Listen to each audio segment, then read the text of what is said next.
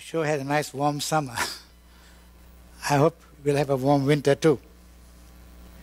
You know, looking at my calendar, I discovered this is my last sermon at the East Church for this year, 2014.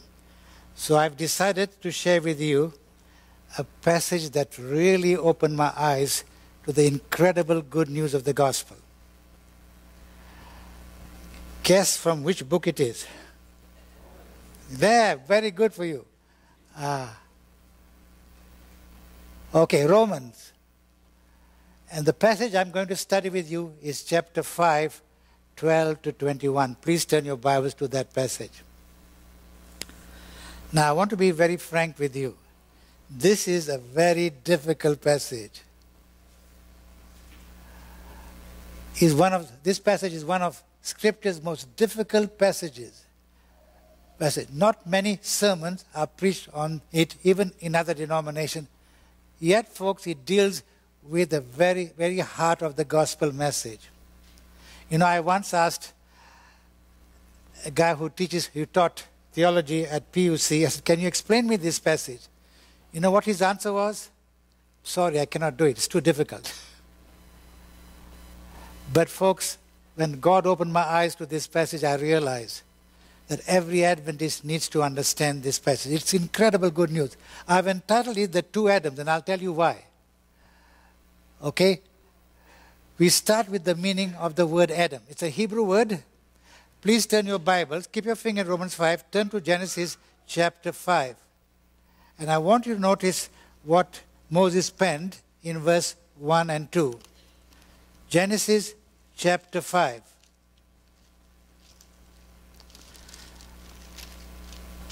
You got it? Well, here it is, verse 1. This is the book of the genealogy of Adam. In the day that God created man, He made him in the likeness of God. Verse 2, He created them, plural, male and female, Adam and Eve, and blessed them. And He called them. What did He call them in your Bibles? Some will have mankind, and some will have Adam. But what Moses wrote was the word Adam, because the word Adam in Hebrew means mankind. So Adam was not just, when God created Adam, he was just one individual. God created the entire human race in that one man. That's why the word Adam means mankind. Okay, now. However, to understand this important passage, we must first solve a major accusation made by non-Christian religions, especially the Islamic scholars. I had to face this issue when I was a missionary in Africa. Their accusation is that Christianity teaches legal fiction. Now, what do they mean by that? Well, here it is. Legal fiction means an innocent man or innocent person dying for the guilty. This, they say, is illegal, and even in Scripture brings that out. Okay, there are many texts. I've given you two. One from the book of the law, Deuteronomy chapter 24. Chapter 24 and verse 16. Please look at what Moses wrote in the book of the law, which is the fifth book of the Torah. Deuteronomy 24, verse 16.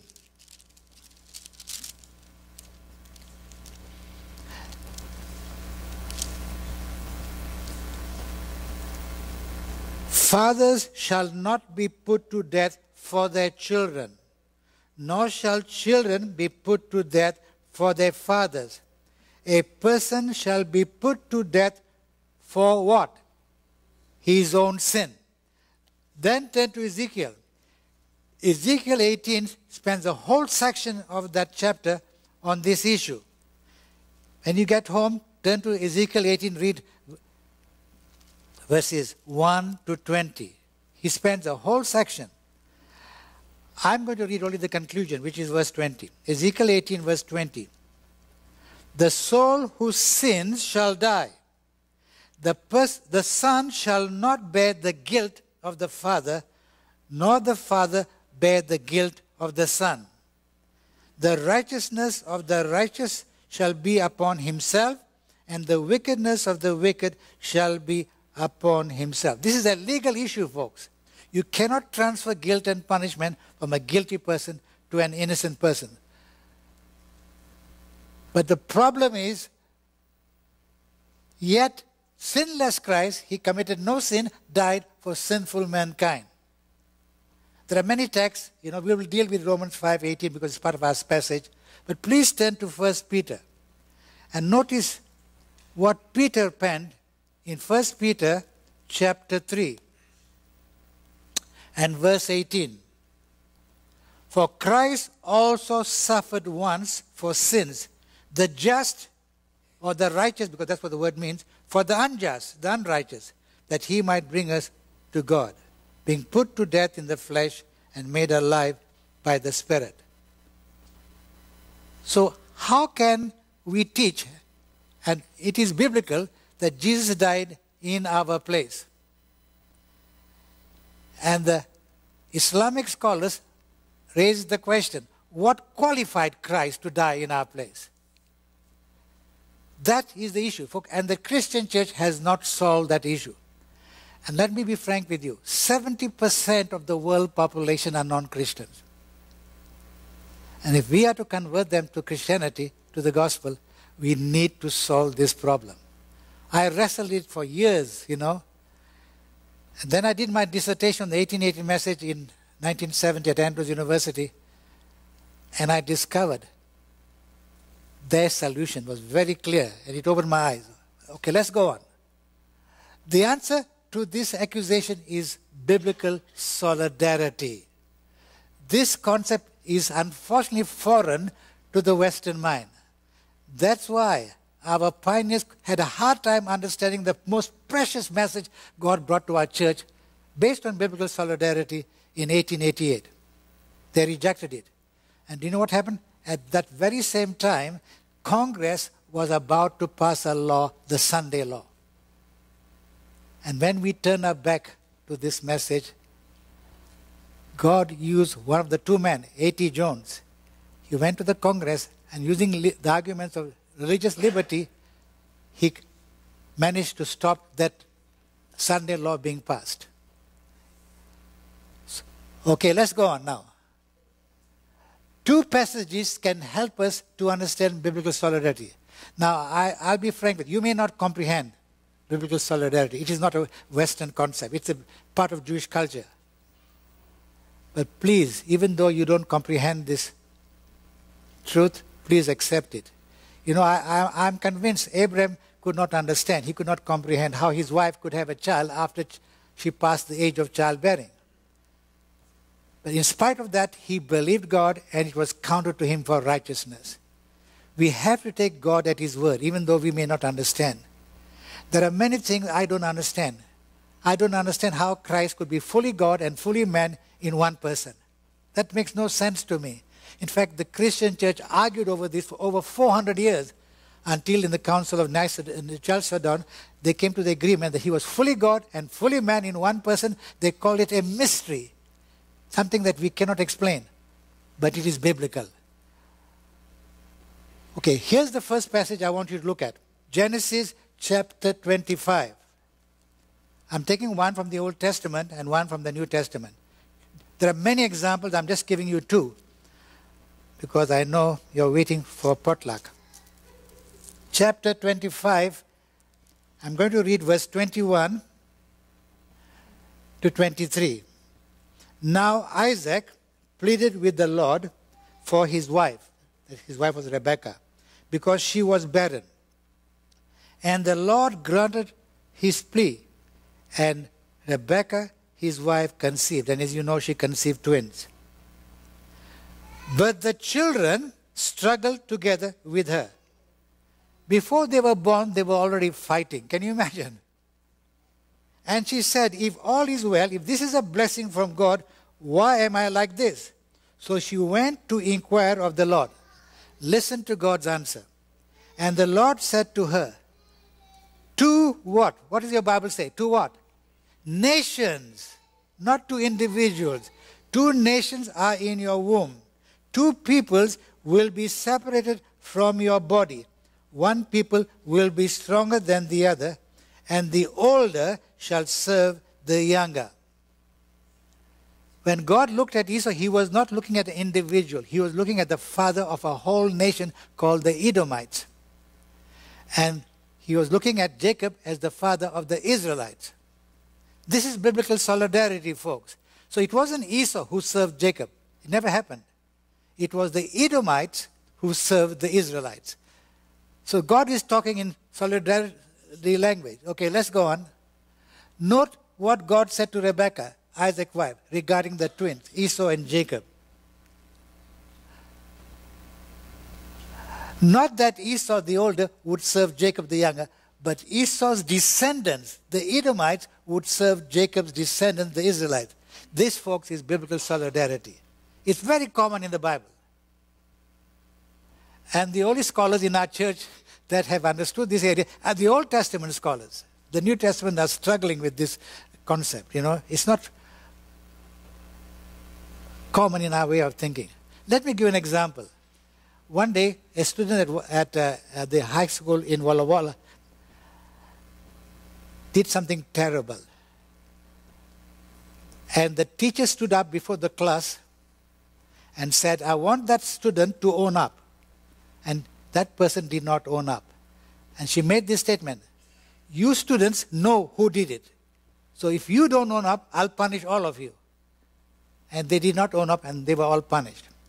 One of the students was the daughter of a professor that you all know at Walla Walla, Old Testament professor. And she went to her father, this is unfair. Why should we be punished for somebody else's mistake?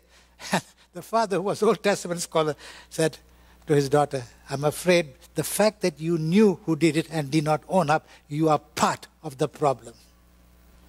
So you deserve to be punished. He did not cite his daughter, he cited the teacher. Okay, now, I'm going now to the New Testament. Please turn your Bibles to Hebrew. The book of Hebrew was written for the Jews of the New Testament times. And the purpose of this book was to convince the Jews that Christ was the reality of all the types and shadows and promises of the Old Testament. That's why the key word in Hebrews is the word better. He's a better revelation, he's a better sacrifice, he's a better everything. And in chapter 5 to the first part of chapter 8, the writer of Hebrews is proving to the Jews that Christ as a high priest is superior, is better than the Levitical priest of the Old Testament. And he uses the biblical solidarity argument. First of all, you know that only the Levites could become priests. Christ did not belong to that tribe. So look at chapter 6 of Hebrews and the last verse. Hebrews 6 and verse 20.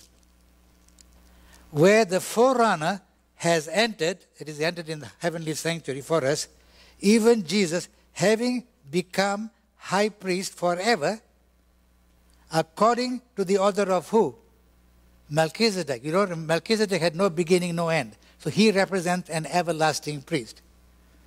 Now, to prove that Christ is superior as our priest to the Levitical priest of the Old Testament, he has to first prove that Melchizedek is superior to the Levites.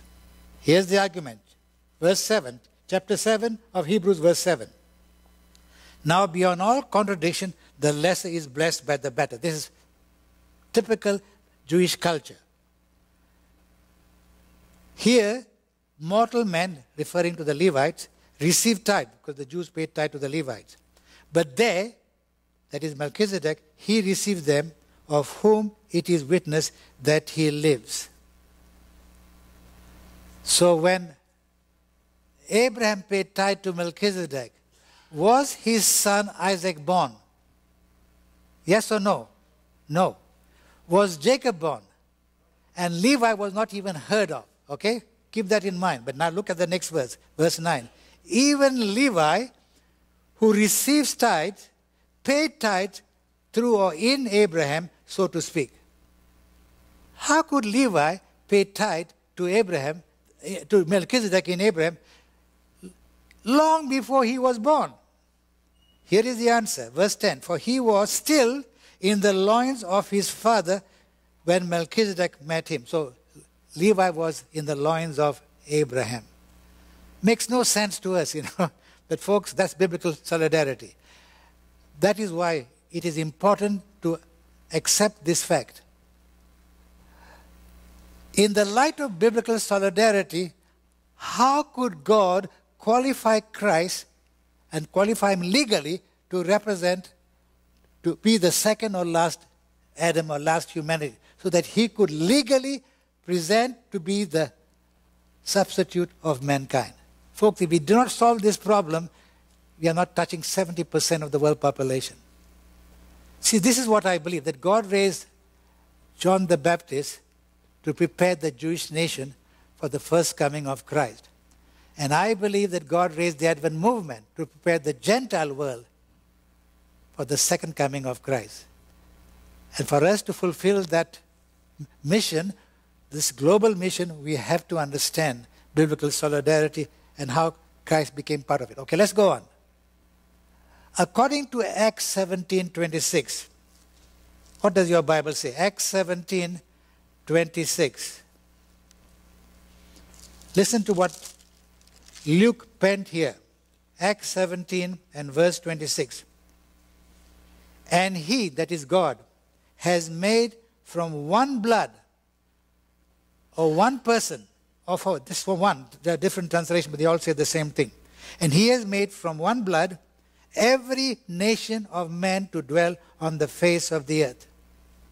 So what is Luke telling us here? See, the word blood in the Bible represents life. So what Luke is telling us, that the human race is the extension or the multiplication of Adam's life. This corporate sinful life is described in the New Testament by the Greek word bios. And I'm going to teach you two words today from the original. From this word bios, we have the word biography or biology. Now turn to 1 John. I want to show you something. 1 John, not the gospel, but the epistle. Please turn to 1 John chapter 2, and we're going to read verse 16. 1 John chapter 2 and verse 16. I'll start with verse 15 to get the context. Do not love the world or the things of the world. If anyone loves the world, the love of the Father is not in him. Now look at verse 6. For all that is in the world, the lust of the flesh, the lust of the eyes, and the pride of life, these are the three basic drives of the sinful human nature, is not of the Father, but is of the world. Now that word life there in verse 16 is bios in the original.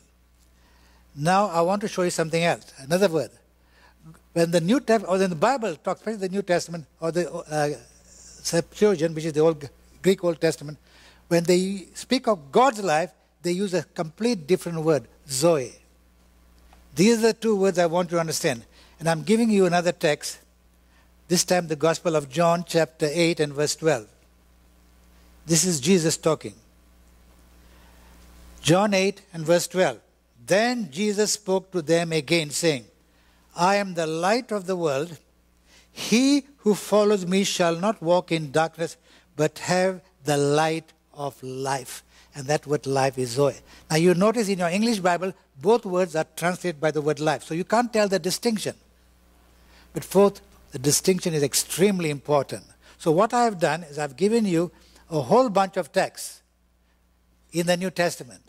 All the texts in the left-hand side, if you read these texts in your English Bible, where you have the word life, the Greek word is bios. And if you read the text in the right-hand side, which describes God's life, all those texts where your Bible says life is Zoe. Now I know you want to take it down. Well, you can ask them to make a copy of the disc, much faster. But folks, we need to know the distinction. Here's the reason. In the incarnation, God united this corporate bios life that belongs to the human race, to the divine Zoe life of Christ in the womb of Mary. Remember what The angel said to Mary, "Blessed art thou among women. The Holy Spirit will come upon you and you will conceive."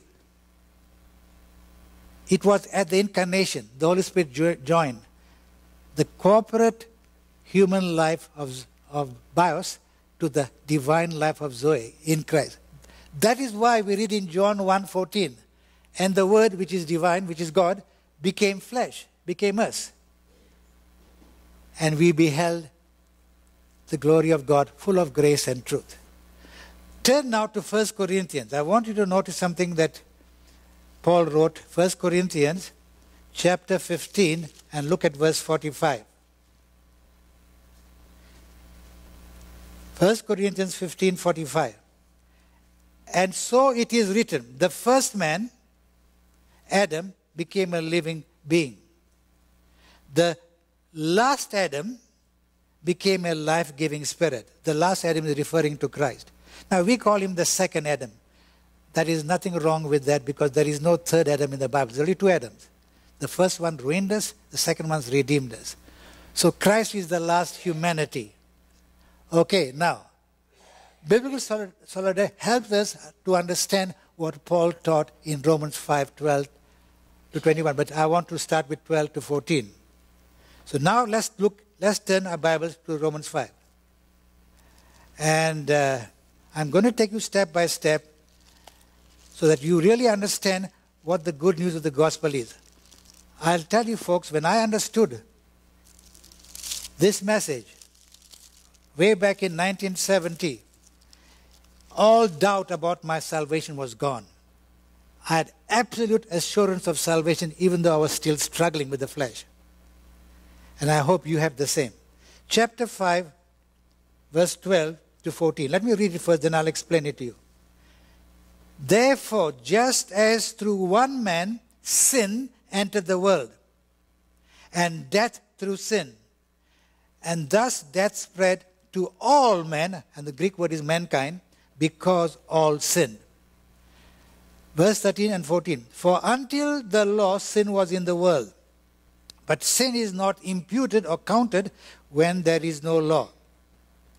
Nevertheless, death reigned from Adam to Moses, even over those who had not sinned, according to the likeness of the transgression of Adam, who is a type of him who was to come." Now what is Paul saying here?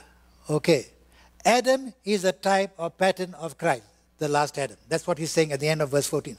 Let us look at these verses 12, 13 and 14 in detail. You need to understand where Paul is coming from. In verse 12, Paul gives us three results of Adam's sin on the human race, to you and me. Number one, sin entered the world, that is, he entered mankind through Adam. Folks, you did not become a sinner because you sinned. You were born a sinner thanks to Adam. And I'll prove it to you in a moment. Number two, this sin caused Adam's death because God said to Adam, "The day you sin, you shall surely" what? Die. But number three is the important one. This death, because this sin entered human race, this death passed on to all humanity. And then you have that phrase, "because all" what? In the past historic tense. That last phrase has caused a lot of controversy within the Christian church and our own. You know? Okay, let's see what the problem is. Regarding this last statement, "because all sin," did Paul mean all die because all sinned like Adam? Or did he mean all die because all sinned in Adam? Very important issue. We have people in our church and other denominations, other scholars, who agree with both of them. You have people on both sides. Okay, let's see. Our answer is extremely important since Paul is using Adam as a type or pattern of Christ, which we saw in the last part of verse 14. This will affect our understanding of the good news of the gospel. That's why it is important. If we say all die because all sin like Adam, to be fair to Paul's analogy in verse 12 to 21, we must also teach that all live because they all obeyed like Christ. How many of you have done it? I sat down at Loma Linda with the two of the biggest independent ministries who believe that we die because we sin like Adam. Firm Foundation, which was in Washington State, it's now moved away, and Heartland from Virginia. When my book came out, Beyond Belief, they stood up at the camp. Colin Stanley stood up and said, "This is of the devil." And his own people said to him, "Have you discussed this with the author and followed Matthew 18?" And they said no. So they invited me to come to Loma Linda and discuss the book. They paid their fare for all the writers and speakers, 30 of them. They did not pay my fare. I was in Walla Walla then, so I had to pay my own fare. But I was willing to do that. And I said to them at the very beginning, we may not see eye to eye, but let God do the judging. Because if you're sincere, you must believe I'm sincere too. You know what one of their leaders said? God has raised us up, given us the mantle to correct the church. So I realized they were not teachable. But they took the position that we all die because we sin like Adam. They believe that every time we sin, we go back to condemnation until you confess that sin. So I gave them this example. I said, let us say I commit a sin, and before I confess it, I'm crossing the road, and a car hits me and kills me. Am I lost? I had not confessed that sin. You know what the answer was? Technically, yes, you were lost. But, they had a but, God is love. He'll give you 1 second to confess that sin before you die. Here I'm in agony. Do you think I'm in a position to confess that sin? So I said, where did you get this theology from? Not even Ellen G. White teaches that. I tell you, man, no wonder our people, are groping in darkness, not hope of salvation. On the other hand, no, let me go back, We must also teach, if we say that we all die because we sin we must also we sin like Adam. But now on the other hand, if we say all die because all sin in Adam, it must also be true that all live because we obeyed in Christ. And that, folks, is Paul's theology. The question is not which answer is right, like Adam or in Adam. The question is, what is Paul teaching? Because he's the one who's inspired. Okay, let's look at it. Paul clearly states that all are condemned to that because of Adam's offense. In the same way, all are justified unto life because of Christ's obedience. Let's read verse 15 to 18. I know verse 17 and 18 was read in our scripture reading, but I want to read verse 15 to 18. Listen to what Paul says. But the free gift is not like that of the offense. For if by one man's offense, that is Adam's sin, death, the many died. The many, because the original has the many, the human race died. Much more, the grace of God and the gift by the grace of the one man, Jesus Christ, abounded to the many. And the gift is not like that which came to the one who sinned. For the judgment which came from one offense, please notice the past tense, resulted in condemnation. But the free gift which came from many offenses resulted in justification. And then verse 17, for if by one man's offense death reigned, came as a conqueror through the one, much more those who receive abundance of grace and the gift of righteousness, please note it's a gift, will reign in life to the one Jesus Christ. Here's the conclusion. Therefore, as through one man's offense, judgment came, past tense, to all mankind, resulting in condemnation. Even so, through one man's righteous act, the free gift came, past tense also, to how many people? To all men, resulting in justification of life. That's a hard statement if you have not understood biblical solidarity. Paul is not saying that Christ made it possible for us to be saved. He's clearly presenting the fact that all men were justified unto life because of the obedience of one man, Jesus Christ. Okay, to prove his point, I want you to note Paul's argument in Romans 5:13 and 14. You know, I've struggled with this with my brethren, and they have a hard time accepting what Paul is writing. Let's read verse 13. For until the law, sin was in the world. But sin is not imputed or counted or reckoned when there is no law. The answer I get from all these scholars I discussed this issue is that, but they knew the law. Folks, the issue is not whether they knew the law or not.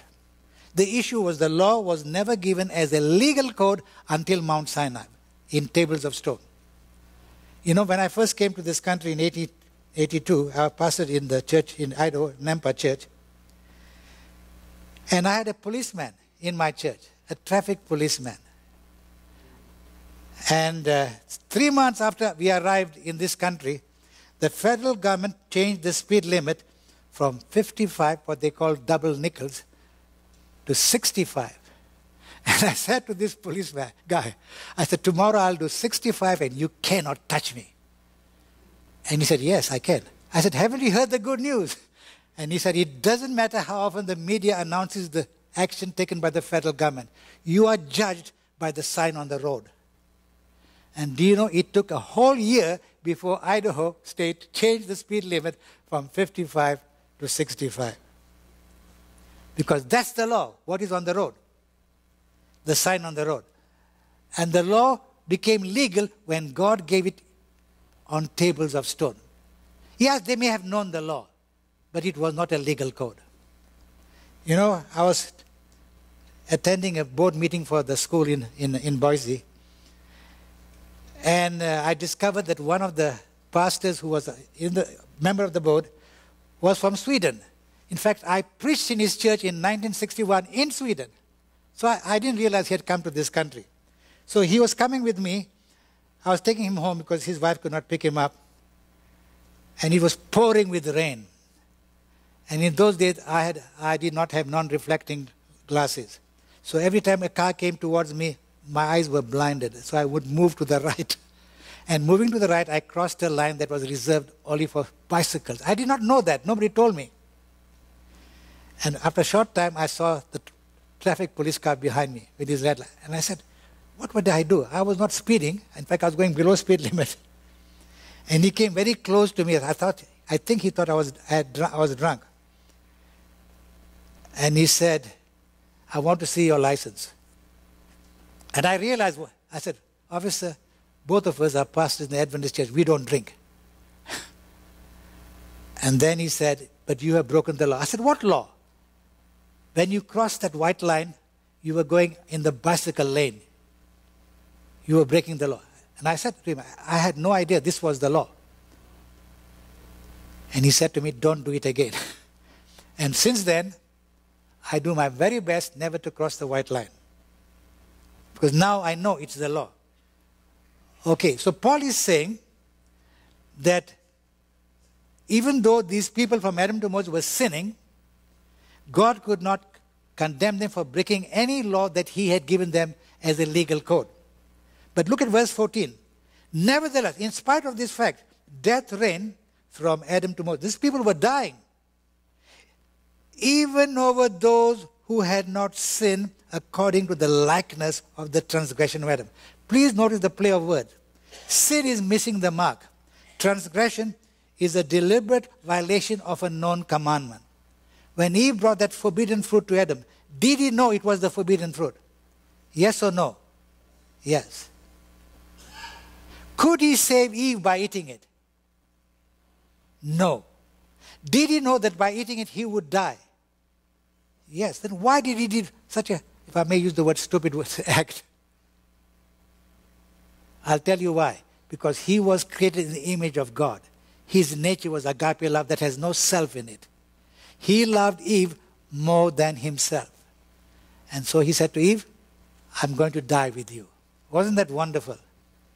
But the moment he ate the fruit, his nature changed. You need to read Steps to Christ, page 17. When Adam sinned, love disappeared and selfishness took its place. And so when God came to in that evening to see him, he said, God, yes, I did it. But don't blame me. You gave me a defective wife. And ever since then, we are blaming everybody else for our mistakes. Sometimes we even blame the devil. No, folks, our problem is the flesh. We have a nature that is dominated by the lust of the flesh, the lust of the eyes, and the pride of life. And unfortunately, when you accept Christ, no change takes place to your nature. Your nature is just as sinful as it was before your conversion. And that's the struggle we fight in this world. Our nature will not change, and I'll show you in a moment, until the second coming of Christ, when this corruption puts on incorruption. God could not legally condemn those living from Adam to Moses, verse 13, even though they were sinning. Yet they were dying even though their sins were unlike Adam's transgression, verse 14. The question remains, were they dying for their personal sins, or were they dying because they sinned in Adam? This, folks, is the issue. Okay, I want to read verse 15 to 18 once again. I want to see very clearly what Paul is teaching, because he's the inspired person. But the free gift is not like the offense. For if by the one man's offense, the many, I'm using the because it's in the original, the many, the human race, died, much more the grace of God and the gift by the grace of one man, Jesus Christ, abounded to the many.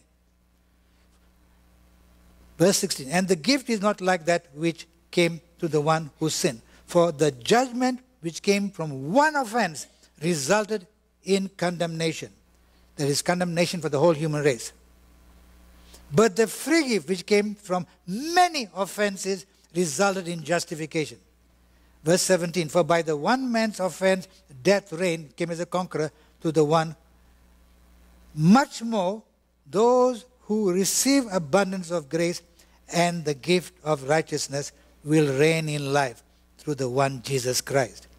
Therefore, through one man's offense, judgment came to all mankind, because that's the word Paul used, resulting in condemnation.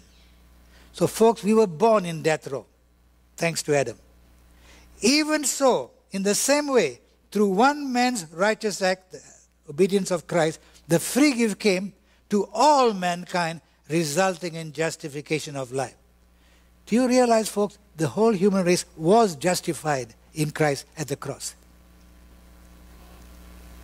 That is why in Matthew 25, when Jesus will divide the human race into sheep and goats, he will say to both groups, whatsoever you have done to the least of these human beings, this least of these brethren, including the stranger, which means the unbeliever, you have done it to me. Folks, Jesus has identified himself with the entire human race. That is why he is not ashamed to call us brethren in Hebrews 2 verse 11. Okay, now let's go on. Once Paul proved that it is Adam's sin that condemns the whole human race to that, he can now use Adam as a type or a pattern of Christ in the last part of verse 14. Okay, this can be illustrated by the bulletin. You know, people have a hard time with this concept, so I'm going to use an illustration. And I'm going to use my son who's sitting here. He and his wife were in China for a couple of years. That's where they got their first grandchild, Jasmine. I want to send this Bible to my son. But before I do that, I take this bulletin that represents all of us and I put it in the Bible. What has happened? The two has become what? One. And that's the word together that Paul will use in Ephesians 2, 5 and 6. We were made alive together with Christ. We were raised together with Christ. And we are actually sitting in heavenly places together with Christ. Biblical solidarity. Okay, now, I mailed this Bible, wrap it up in brown paper, mail it to Hubei province, where my son is. And in those days, it was illegal to import Bibles into China. So the postmaster opens the parcel. He has to examine everything that comes to China. He sees it's a Holy Bible. He takes it out and he burns it. What happens to the bulletin? What happens to it? Why? I didn't send the bulletin, I sent the Bible. Why should the bulletin get burnt? Because it is where? In the Bible. Folks, that is exactly how God saved us. If you read Ephesians 1 verse 4, God put us in Christ before the foundation of the world, before we were created, so that we may be holy and blameless in Jesus Christ. But let's go on. I want you to get this clear. Okay? Turning to verse 15, Paul explains how Adam and Christ are similar and how they differ. What they both did affected the entire human race. Paul makes it clear. Adam's sin affected the entire human race. Christ's obedience affected the whole human race. It is only in this sense these two men are similar. But they are different. Adam's sin affected humanity by condemning us to death. That's why even babies die, even though they commit no sin. Christ's obedience, the opposite, justified the entire human race unto life. Folks, that's good news. Now, you note W. Prescott. You know, for many years, I could not understand. When I did my dissertation on the 18th message, I could not understand why the brethren were opposing to this message. And I realized why. These guys had Western minds. They could not understand biblical solidarity. They could not understand what Wagner and Jones were preaching, so they rejected the message. The only pioneer who understood this truth was Prescott, Professor Prescott. And he tried his best to convince the church.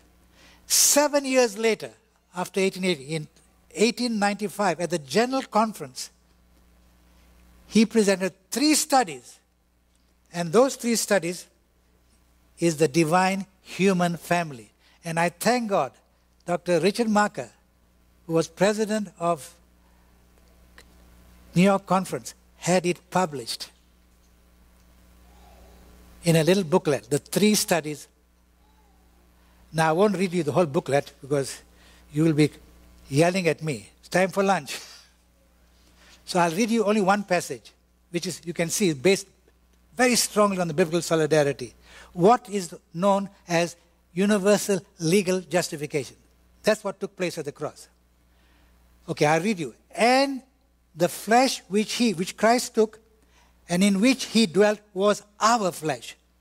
And we were there in him, and he in us. And now look at his argument. Just as Levi was there in Abraham, and just as what Abraham did, Levi did in Abraham, so what Jesus Christ in the flesh did, we did in him. And this is the most glorious truth in Christianity. It is Christianity itself. It is the very core and life and heart of Christianity. He took our flesh and our humanity, and what was found in him, and what he did, humanity did in him. Folks, the world needs to hear this.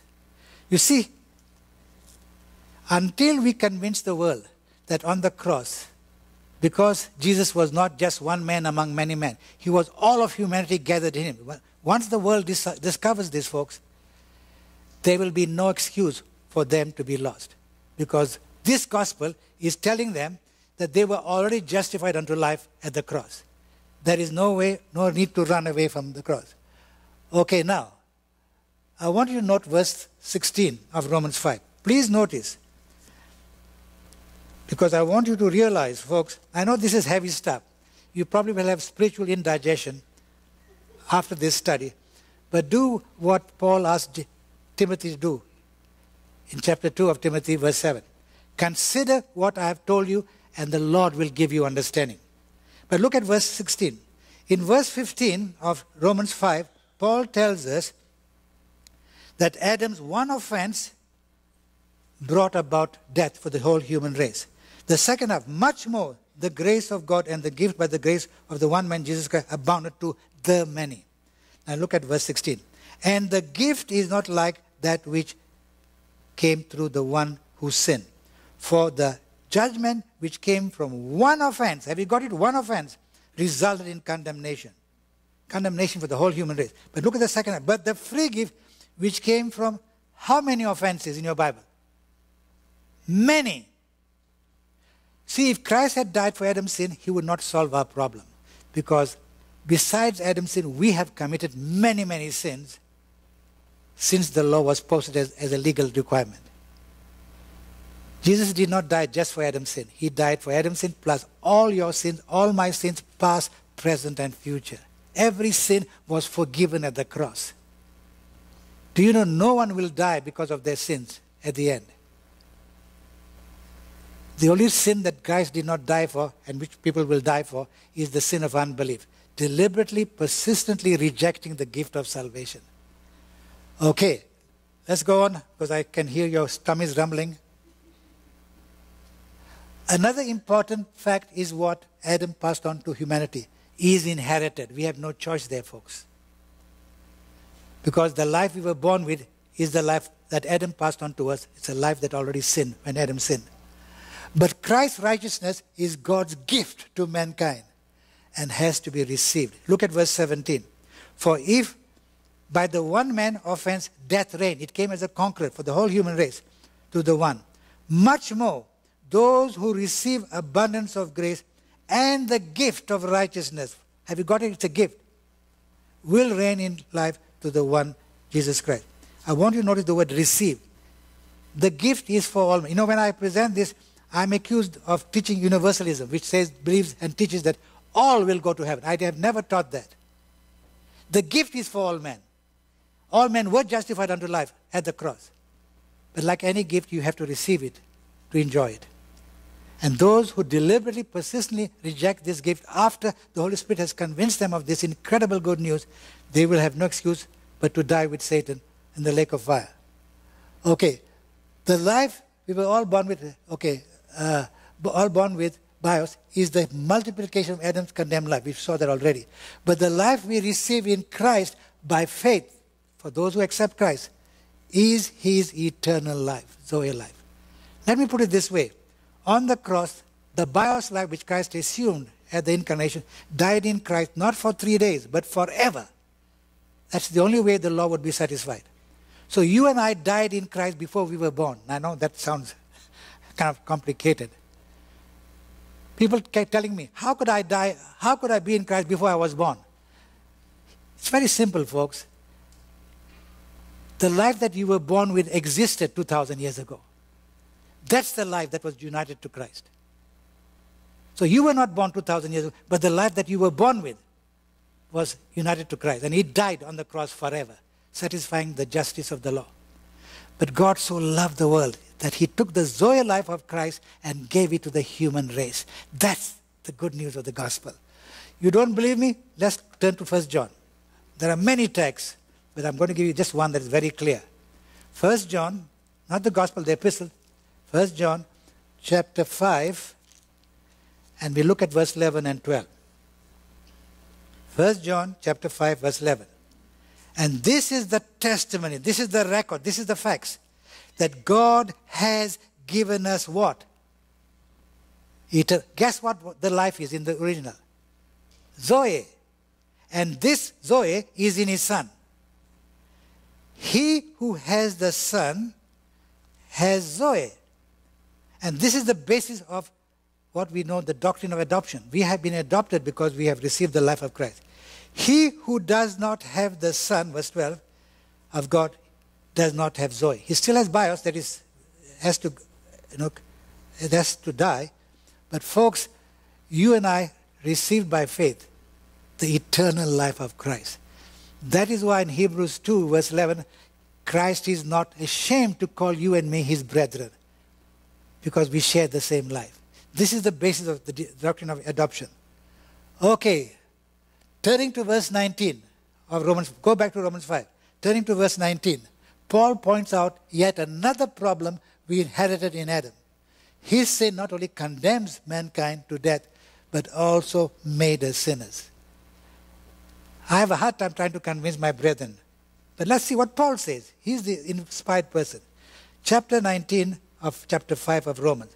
For as by one man's disobedience, the many were made what? What does your Bible say? Were made what? Sinners. And in the Greek, there is a different word from sinners and sinful. Paul did not use the word sinful. Adam's sin made us sinners. So also by one man's obedience, many will be made righteous. If you look at Ephesians 2, verse 3, the last part, Paul wrote there that we are by nature under the wrath of God. By nature. But now there is something you need to notice. The incredible good news of the gospel is that Christ's obedience not only justified us to life, but one day we believers will be made righteous by nature. Now I want you to notice the verb tense in verse 19, because verbs are important, they deal with action. Verse 19, for as by one man's disobedience many were made sinners, past, present, or future. Thank you. Now look at the second. So also by one man's obedience many will be made righteous. What tense? Future. Because it's dealing with nature. Folks, even though God may give you victory over sins, and I believe He can do that, you will still be a sinner by nature until the second coming of Christ. You know, we grow a lot of apples here. Maybe Washington has better apples than we do here. But in winter, the apple trees have no leaves and no fruit. Is it still an apple tree? Is it still 100% an apple tree? Yes. So apples don't make it an apple tree. It only proves what kind of tree it is. So also our sins don't make us sinners. Our sins prove what we are by nature.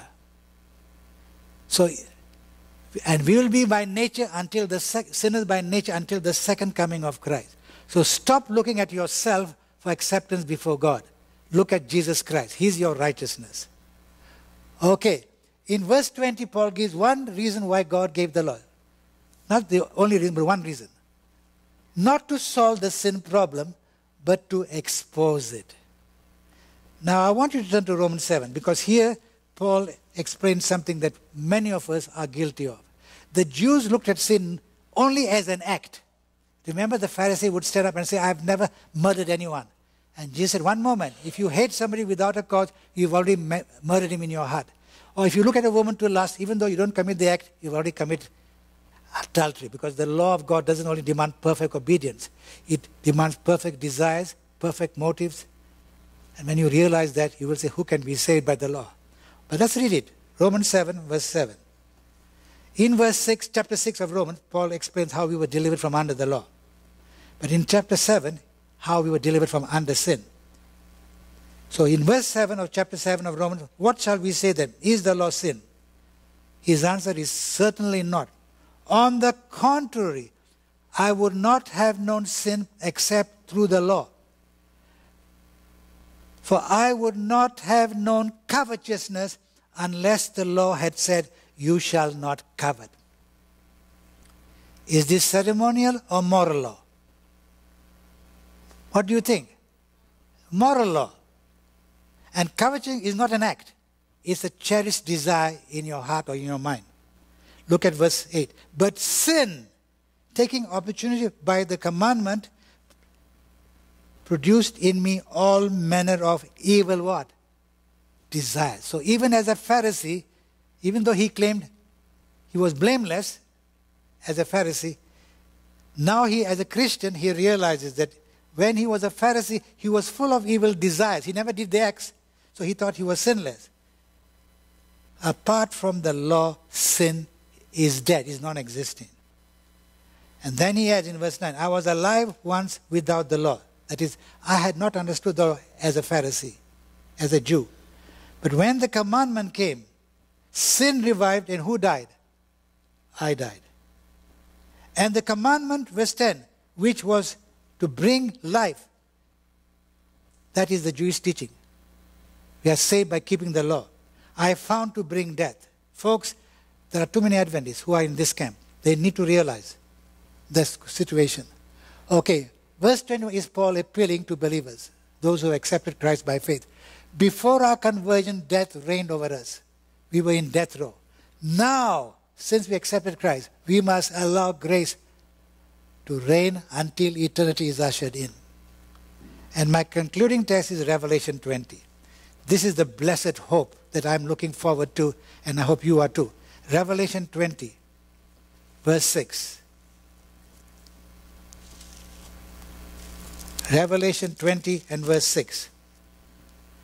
Blessed and holy. Have you got it?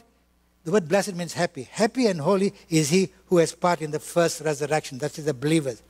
Over such, the second death has no power. because we already died the second death in Christ. But they shall be priests of God and of Christ, and will reign with him 1,000 years. Isn't that wonderful hope? The blessed hope. Okay, folks. The most valuable thing we possess in this world is not our houses or our cars or assets or bank account, but the faith of who? Please notice, I put the faith of in italics. You know why? Because the New Testament makes a distinction between the faith of Jesus and the faith in Jesus. The faith of Jesus is what Christ had, and which made it possible for the Holy Spirit to totally control him so that he lived a perfect life. The faith in Jesus is our faith in what his faith did 2,000 years ago. And there has to be made a distinction. We are not saved. Nowhere in the Bible does it teach we are saved because of our faith. We are saved by faith or through faith. Faith is only an instrument or a channel by which we receive the righteousness of Christ, which was already obtained for us 2,000 years ago. In view of this, listen to the counsel. That was not my last text. This is my last text, sorry. You know, I have senior moments. Hebrews chapter 10. Please look at verse 35 and 39 to 39, the last two verses. Hebrews 10, the last few verses, 35 to 39. Therefore, do not cast away your confidence. This is the writer writing to the Jews. Don't cast away your confidence in Jesus Christ, which has great reward. For you have need of endurance, so that after you have done the will of God, you may receive the promise, the blessed hope. And the will of God in 1 John 3:23 is accepting Jesus as your Savior. Now look at verse 37. For yet a little while. Now folks, this was written 2,000 years ago. Yet a little while. So to God, little while can be, 2,000 years. For yet a little while, and he who is coming will come and will not tarry. Verse 38. But the just shall live how? By faith in Jesus Christ. But if anyone draws back, if you turn your back on Christ, my soul has no pleasure in him. So nowhere does the Bible teach once saved, always saved. That's a Calvinist concept. But we are not of those who draw back to perdition, but of those who believe to the saving of the soul. Folks, the most valuable thing you possess in this world is your faith in Christ. Okay, may this be our experience and our message. Matthew 24 has all kinds of prophecies about the second coming of Christ. The most important one to me is Matthew 24 verse 14. And this gospel of the kingdom will be preached into all the world for a witness, for a testimony.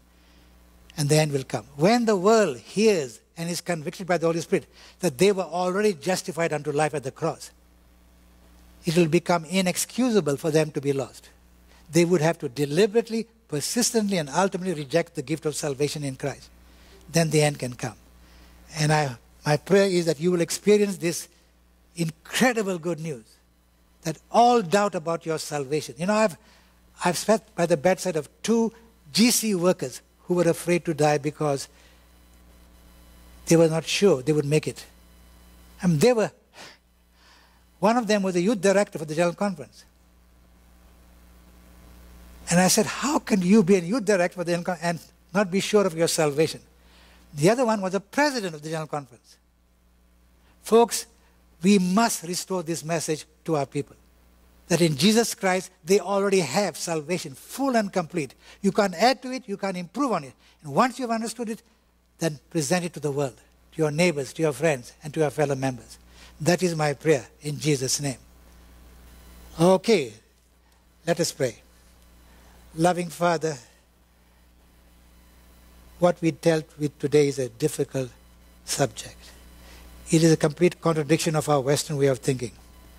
But we thank you, Lord, that you have made it clear through the Apostle Paul and through the 1818 message, which Sister White described as the most precious message that is to lighten this world.